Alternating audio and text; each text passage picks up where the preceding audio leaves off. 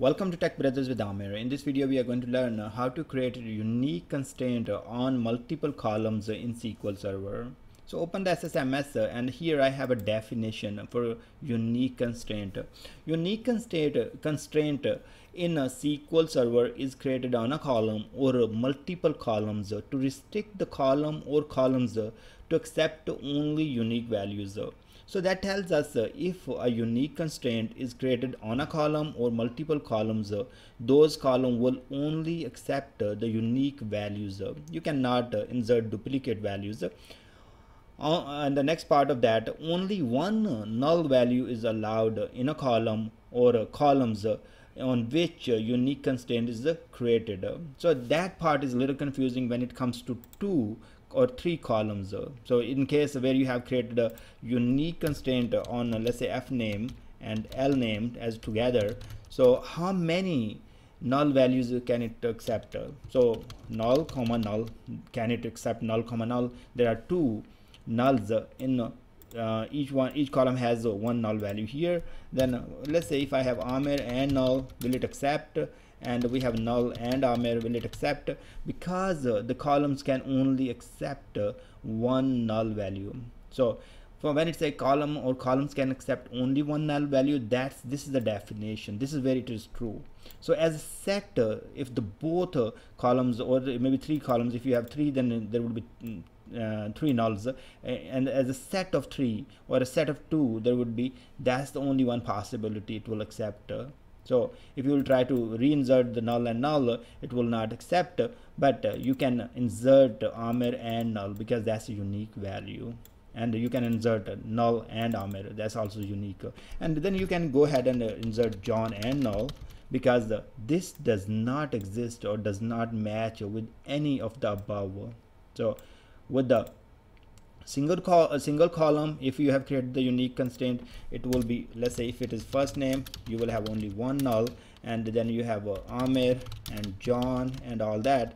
So but if you have multiple columns, only one set of nulls is allowed, but rest of the values can have null for sure, but as long as they are unique from the above values.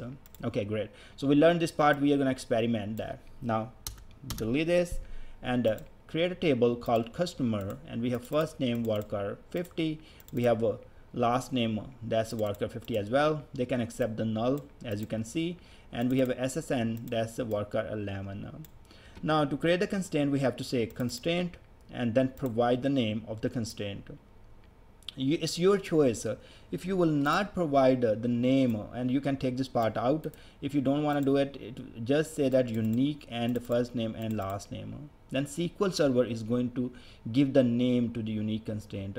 That's not really a good idea. Let's do that and I will show you what is the problem. So if I will execute this one, it did create the unique constraint. Now to check the unique constraint, we can use the system objects from information schema maybe, and table constraint. So if I run this query, it should return me the constraint name. Here is QC customer and underscore 2457 and all that. So that's the name given by the SQL Server to this constraint. I don't like this name. I want to have some naming convention. So maybe UQ underscore schema underscore table, and then the columns on which the unique constraint is created. So I'm going to go ahead and drop this table, drop table DBA customer, and then create the constraint by using a name. So remember we had here constraint and then the name the way you want it, and then you will say unique and provide the columns. So you see that we have first name and last name. So we are creating the unique constraint on two columns. So let's go ahead and create it. Now it's done. Let's check the name now, and we see that now it's the proper name. That's great. I like that. It really helps sometime when we query your system objects to find information such as give me all the unique constraints. Okay, so you always know that okay, your unique constraints are going to start with the UQ, and your check constraints you start with the CK or CHK or something like that. That does help to prepare alter script sometime. Now let's insert the data. Now we are inserting data into the customer table, first name, last name, and SSN. And here you see the first name and last name. I have inserted null and null, and then I have SSN. Just anything you want to insert, doesn't matter. And the next value is Aamir and null, and then we have null and Aamir, and then we have Aamir and Shehzad, and Raza and null. You see that there is only one complete set of two nulls. So this you cannot insert this null and null together in the customer table again, because the both columns can have only one unique set of nulls. But other values, one of them can be null, and we are inserting that. Let's go ahead and run it. Execute. All the records are inserted. Start from DBA customer,